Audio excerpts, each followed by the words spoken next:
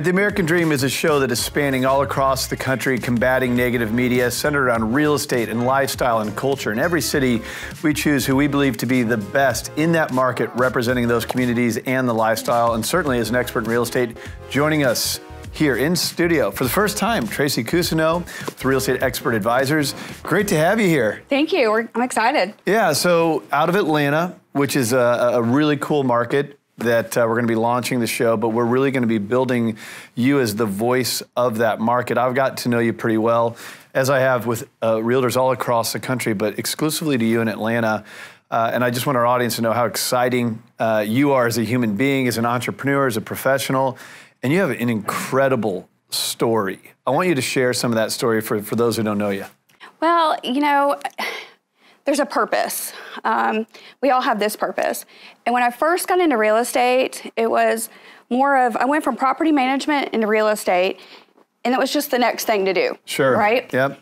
And then we go through this recession, and boom. Yeah. You know, you show up for closing, and there's no commission.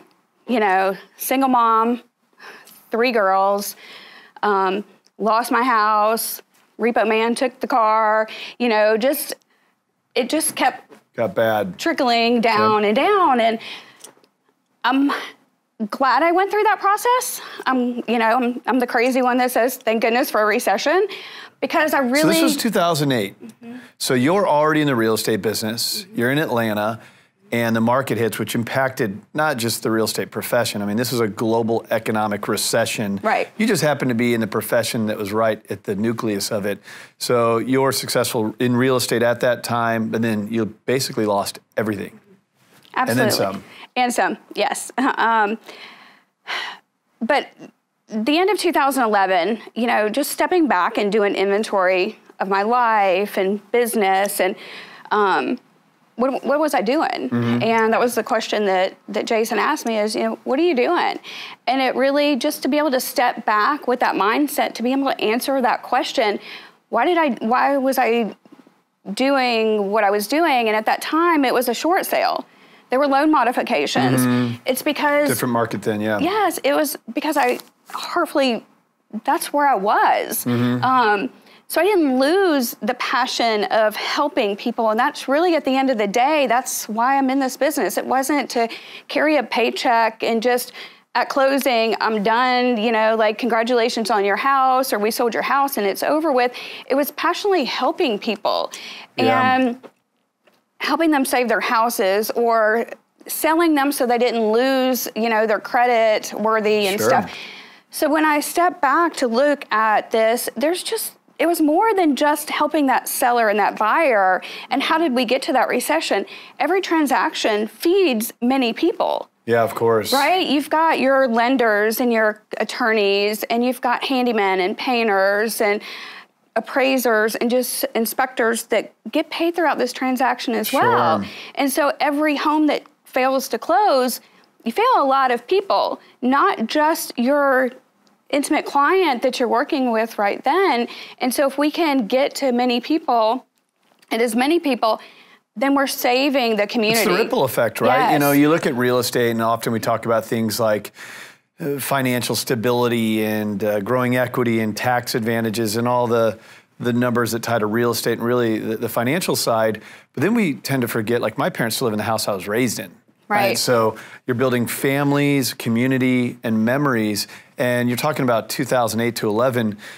Here, you're going through this like parallel universe where you're going through all of these struggles, yet you're helping families are going through very similar struggles.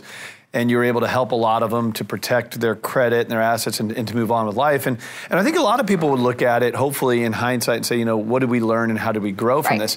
You, as you shared with me, were down to your, I believe if I get this number right, your last $173. 156. 156, okay, yes. So I was off by a few bucks. That's you know, you're shaking the piggy bank at that point. Now, that's a scary time. But you came out, now where are we? Gosh, we have been one of the fastest growing real estate companies across America. So we've been winning awards left and right. Yeah. You know, but we do it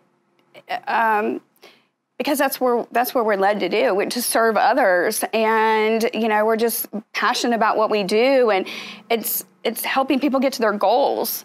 It's not for the paycheck. It's really because we want to help and serve. Yeah, and what I think is really neat about what you have going on, so you did this 180 at really one of the hardest times in the history of our marketplace. You have your own story. You helped all of these other families. And now, as I've gotten to know you, not only are you that proverbial top producer, that award-winning realtor in the Atlanta marketplace, helping families buy and sell real estate, but between you and your partner, Jason, I mean, you guys are speaking at events. You have your Women's Elevation group. I stalked you on Instagram, like 37,000 followers is what I saw. So like you're really a thought leader. How do you even have time for all of this? Like how do you do all this? And it's an incredible journey. You make the time to do the things that you're passionate about. I couldn't imagine not having the time. I wish that we had more hours in a day, but I don't want to say no, because we're helping more than just I'm helping more than myself. Jason's helping more than himself. And that's just who we are. We want to give back. We want to, I shared that I couldn't public speak. Now look where we're at now. That's a great story in itself. Yeah, terrified public speaker. Goes to Tony Robbins, next thing you know, she's speaking on stage. Yes. So from introvert to extrovert. Because you overcame fear, right?